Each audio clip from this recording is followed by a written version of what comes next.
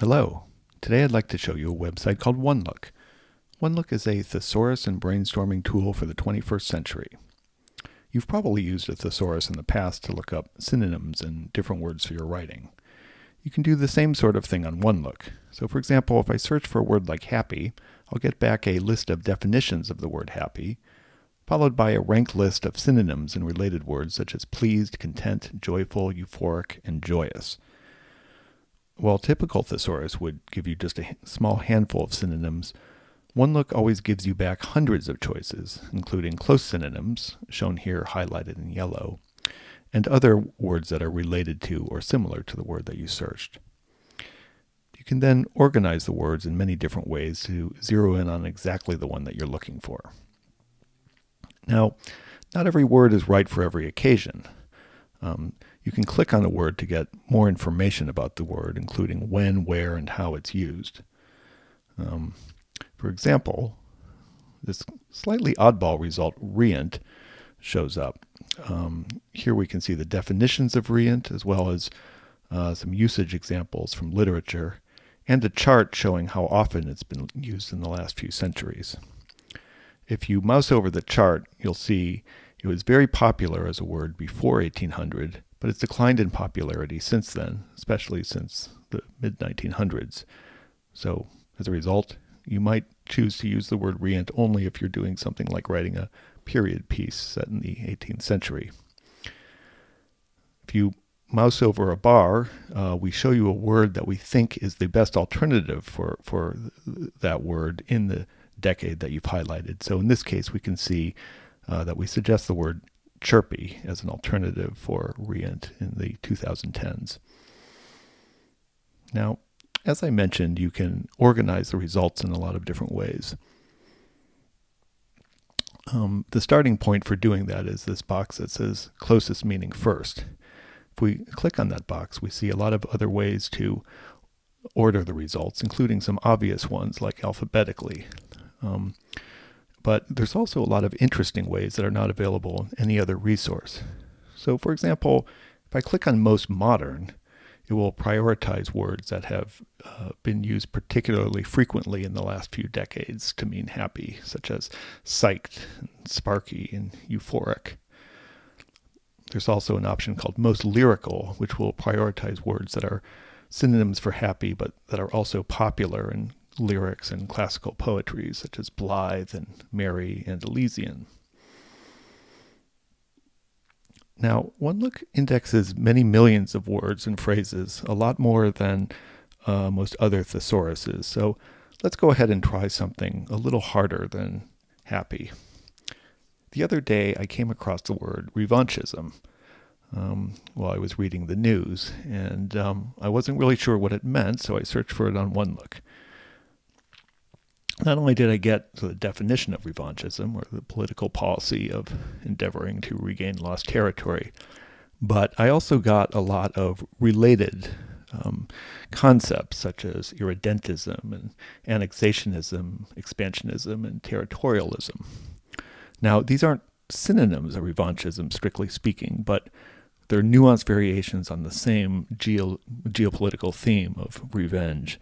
And I feel like I came away with a more complete understanding of the word revanchism than I would have if I had simply looked up its definition. I should mention that we organize the results by part of speech, so nouns, adjectives, and verbs, and so forth. And then we also have a special tab for idioms and slang, so popular ways of expressions for expressing the concept of revanchism or revenge. And idiomatically are phrases like eye for an eye, tit for tat, even the score, and so forth. Now, your search for a word on your search on OneLook need not be a single word. I want to show a few examples of how you can search for phrases. One example, the other day I was looking for ways to describe strong wind or kinds of strong wind. You get back some obvious ones like gales and hurricanes, but had you heard of mistrals, for example, which is a particular kind of wind in the Mediterranean, or others like levanter, also a wind from the Mediterranean, and many more. If I do a search like this and scroll down, I'll see that in addition to the synonyms and related words, there's also an organization of the results into these so-called concept sets. So if I click on hot wind, for example, I get a list of words that are in the concept cluster hot wind, including many winds that I'd never heard of. In fact, I think very few of the items on this list I'd heard of before, such as simoom, which is a hot, dry, suffocating, dust-laden wind of the desert. So that's an example of a slightly more complicated query. We can do even more interesting things like, say, search for lists of things, such as types of light bulb. If I do a search like that, I'll get back a list of light bulb types, such as incandescent, tungsten, halogen, etc., including the humble Edison bulb down there. You can also search for words using a long-form description, or really anything that's on your mind. So, for example, that thing that hangs in the back of your throat gives you uvula and tonsil, which, if you're human, are probably what you're referring to. Or let's try something like that electric instrument where you wave your hands up and down, which is the theremin. Anyways, that's a whirlwind overview of OneLook.